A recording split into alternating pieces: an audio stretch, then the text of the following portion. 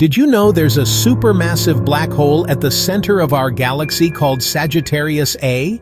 It's an absolute giant, about 4 million times the mass of our Sun. Even though it's so massive, we can't actually see it.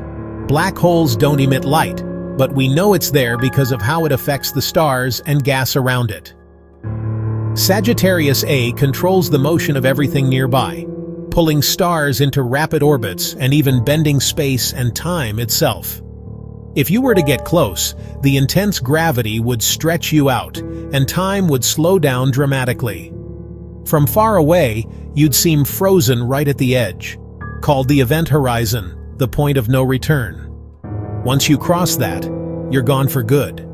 And this beast sits quietly, but occasionally flares up when it pulls in matter. Crazy to think that something so powerful is right at the heart of our galaxy, holding it all together.